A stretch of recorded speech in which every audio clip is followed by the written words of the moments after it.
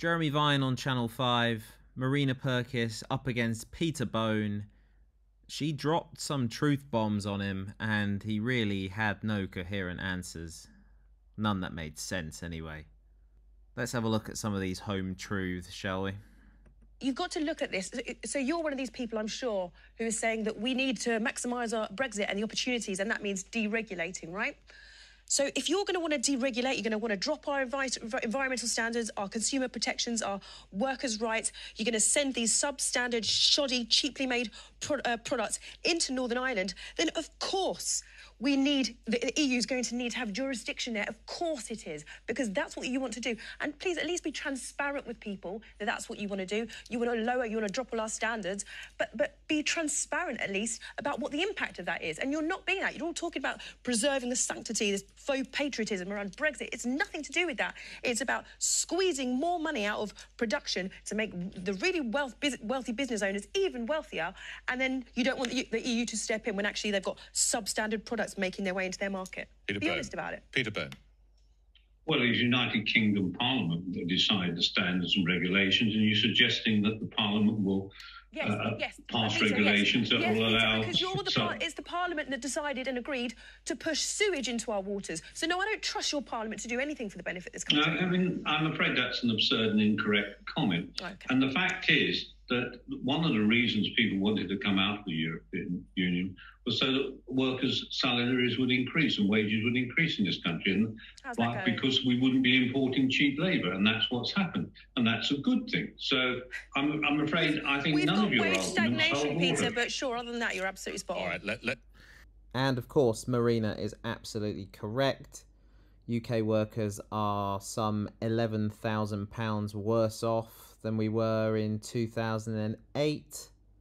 It's astonishing Peter Bone has the nerve to sit there and suggest wages are on the increase. And then you combine that with the soaring inflation.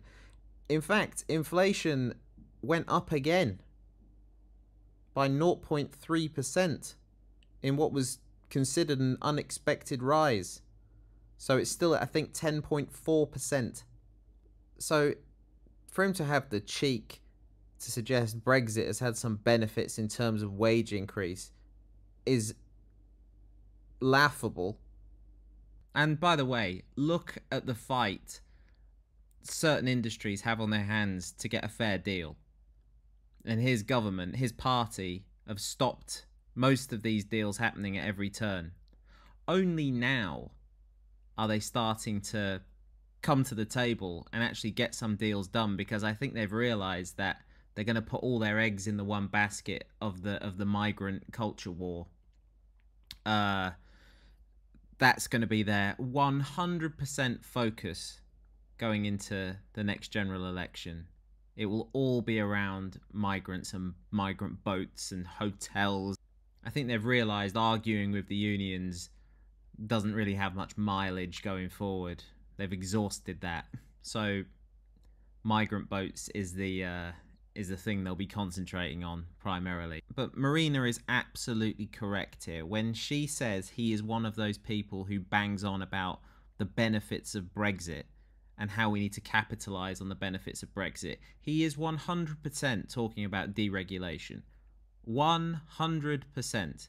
Lowering standards to get things done cheaper and make more money for the businesses he's involved with, more than likely, right?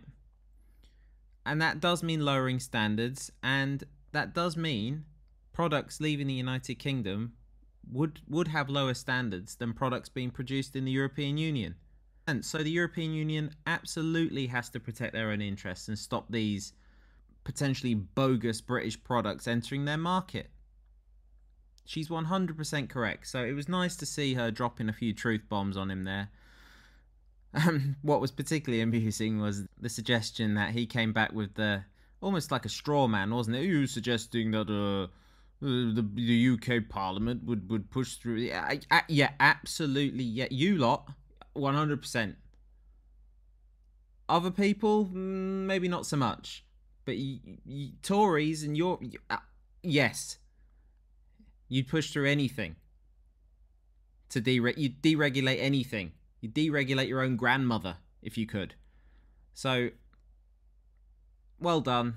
Good job. Thank you for watching.